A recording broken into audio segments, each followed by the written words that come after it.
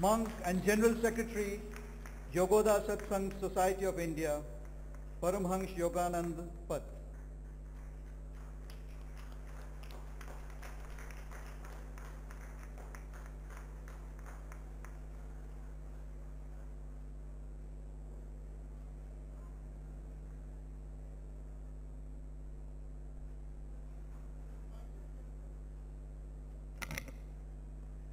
Namaskar to each one of you. I have always been grateful to this great institution, my alma mater, for all that it has given to me. Knowledge, strength, character, friends, and above all, the focus in life. With deep humility, I accept this award. This place has a very special place in my heart for two reasons. One, this is where I learned the true meaning of focus.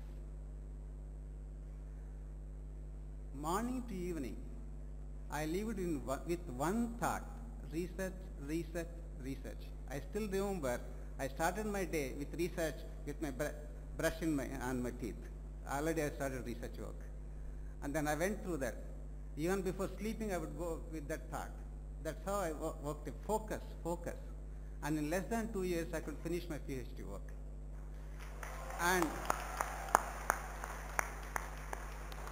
that focus I learned in my life here helped me later in my career, in my spiritual pursuits, and in life in general.